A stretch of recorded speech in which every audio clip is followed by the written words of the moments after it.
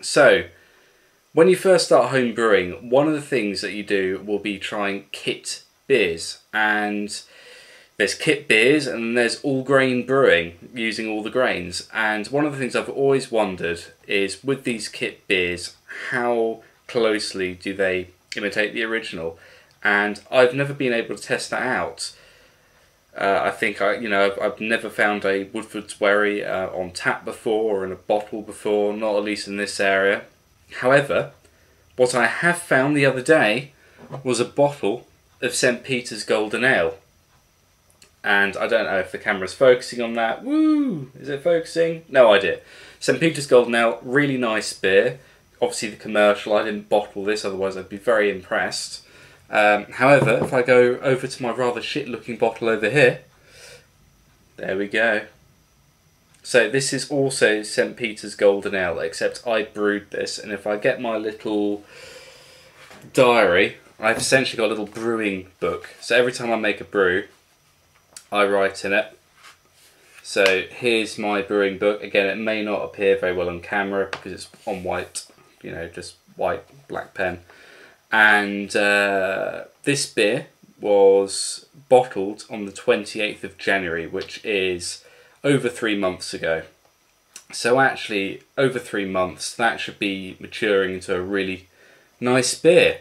It's a kit beer, obviously, so arguably maybe it's never going to be quite as good as the original.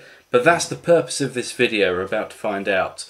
So St. Peter's Golden Ale, the only main difference I can tell without tasting the beers at this stage is that the bottle St. Peter's Golden Ale is 4.7% volume, whereas the one I've brewed is 3.9% volume.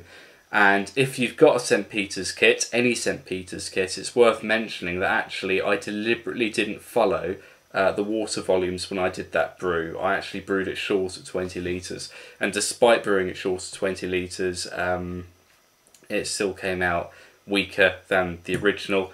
Obviously there's ways around that if you really wanted to, although I don't advise it with the double tin kit beers, because in my view they're perfect as they are when you brew them. I could have made it a little bit stronger. I could have added some corn sugar, dextrose into the mix, and that would have increased the alcohol volume. But frankly, 3.9% is a really nice sessionable beer. So 4.7, but I'm not complaining. It's roughly the same. So what I've done is I've got 2 different glasses for my 2 different beers. You'll see if you've eagle-eyed enough, they've both got water in. Because I did a bit of a washout. For some reason, the washing up liquid used in this flat is pretty potent. So anyway, what I'm going to do is pour the St. Peter's Golden Ale first. I am, what they say, going to be double-fisted for this video. Sounds disgusting, doesn't it?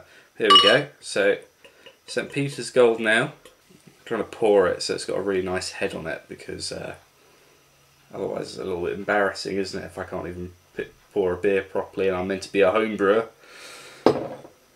So yeah, really nice and clear. I think you can see that quite well on the camera.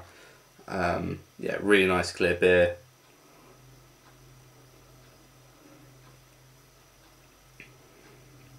That's a nice beer. Really nice beer. This is the commercial one. I put it to the left of the laptop. You can't see over here. And now I'm going to open up mine. And let's hope it doesn't explode. I'm sure it won't explode. Now this is probably going to be hazier because I don't have the industrial equipment.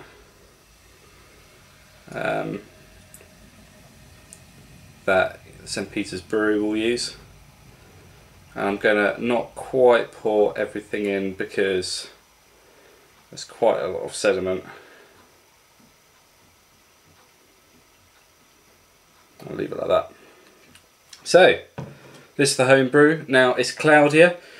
For those who are learning about home brewing for the first time, doesn't matter. Really doesn't matter if it's cloudy. I'm going to say that because I can't really control it. So, if we compare the two, actually, really similar. Obviously, the one to my left, the commercial beer, is much clearer because it's gone through all the proper processes they've got in the brewery. The one on the right is my Kit St Peter's beer, hazier, but that's to be expected. But it has cleared a lot. The last time I drank this was probably 2 months ago, and I've probably got about 30-35 bottles of it. So let me give this a go. Cool. I mean, the first thing I can smell is hops. Much hoppier.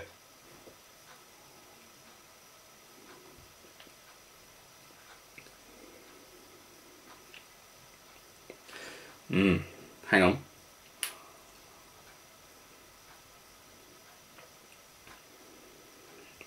Really interesting. So, not that I'm a master taste tester, but these two beers, underlyingly, 100% the same beer. Obviously, it's the same malt extract used in the brewery that I brewed with here because it's a kit beer.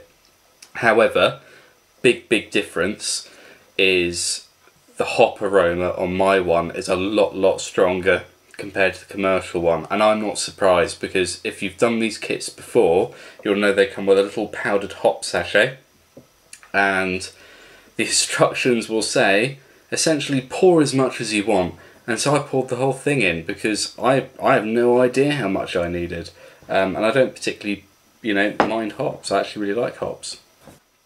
Oh, that is a nice beer. I'm really impressed with how this has come out. Really impressed. The great thing about home brewing, even doing kit beers like this, is they still work out cheaper, and you can kind of change them to how you like it. Now, obviously, you can't deny how good the commercial St Peter's beer is, but to have all that hop aroma in this one is absolutely fantastic. And actually, the one thing I didn't mention originally was obviously the head. But you know what? Let me get one thing straight whilst I remember to do it, right? So, some people out there who are, don't really like kit beers will say you can't really get proper lacing on a pint, and that's when you twirl and you see the bubbles lacing down the side. It's a really good indicator for how much body the beer has got. And if I do the same to this one, that's loads of lacing. That's proper lacing going on there. So, yeah. People out there who say kit beers don't show the same signs, yes they do. But which one to have now? I can't decide. I've got two.